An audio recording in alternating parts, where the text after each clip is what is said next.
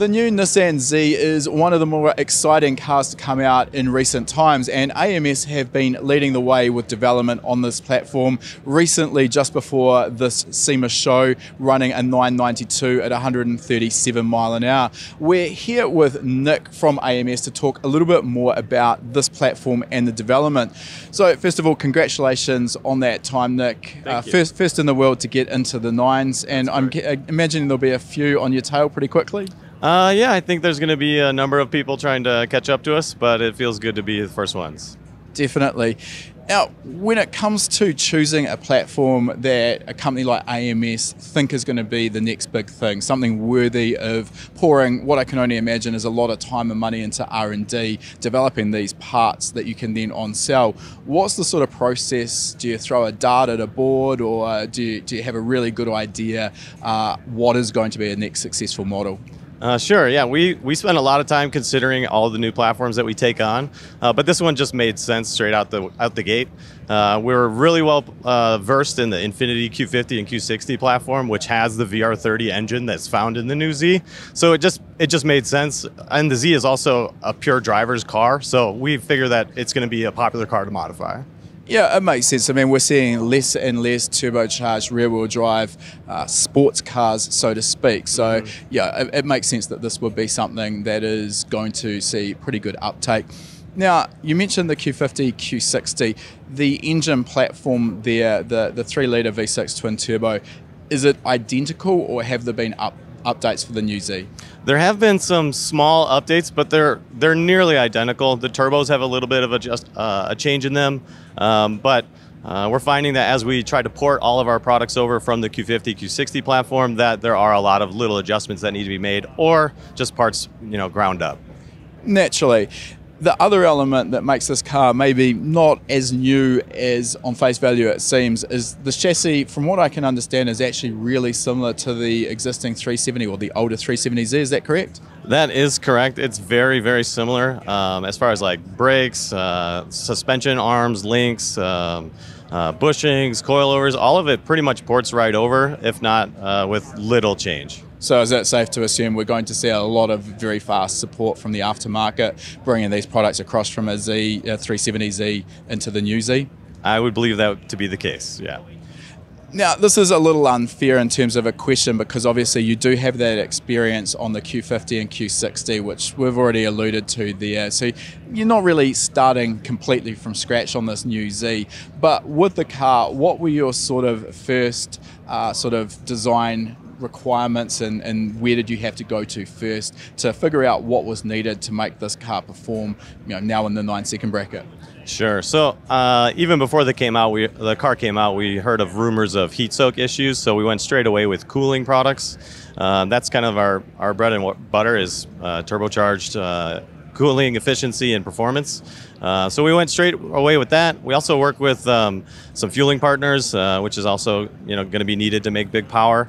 So we have new injectors that just came out for DI that are providing the fuel that we need, as well as big fuel pump.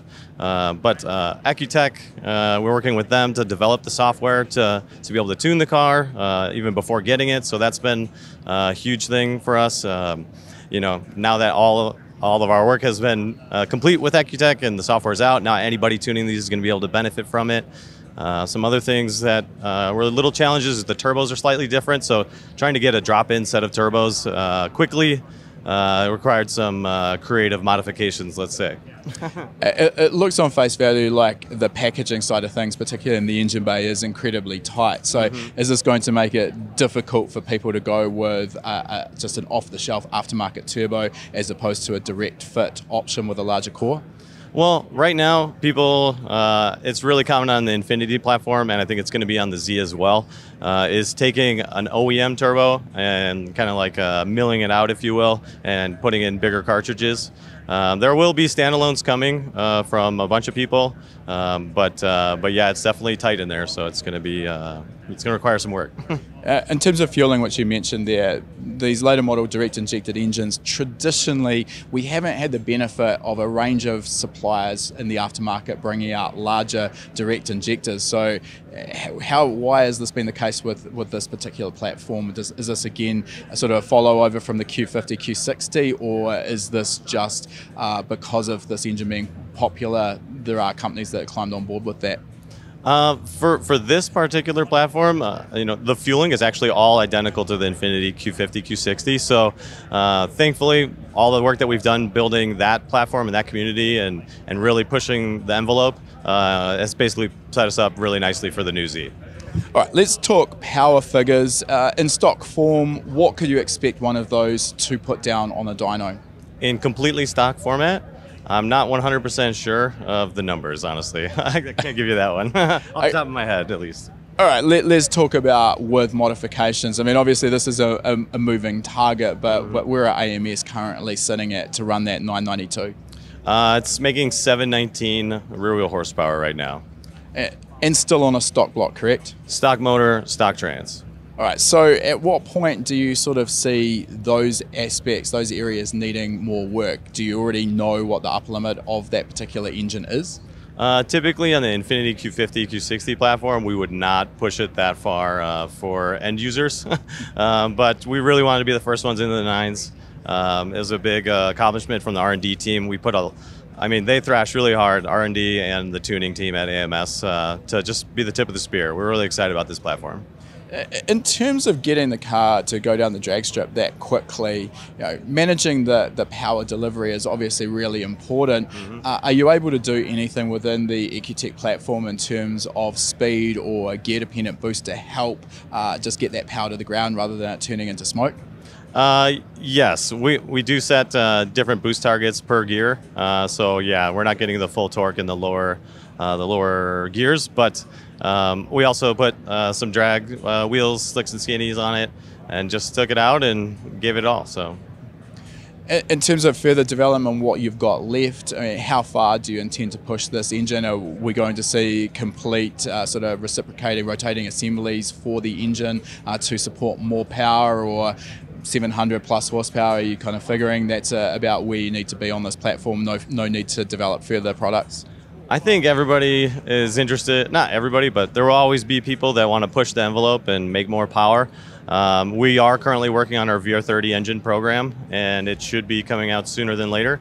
But we would definitely recommend that probably around the 600 horsepower level, something like that. Okay, but for those who really want to push further, you're going to have something in the works for them. Absolutely. If people do want to find out more about the products, Nick, where are they best to do so? AMSperformance.com. Our website has all the info you could possibly need. There's going to be a lot of new products popping up there, but Instagram, Facebook, our YouTube channel, we like to uncover as much as we're doing and show it off, so check us out. Perfect. Thanks for your time there. Thank you. If you like that video, make sure you give it a thumbs up, and if you're not already a subscriber, make sure you're subscribed. We release a new video every week.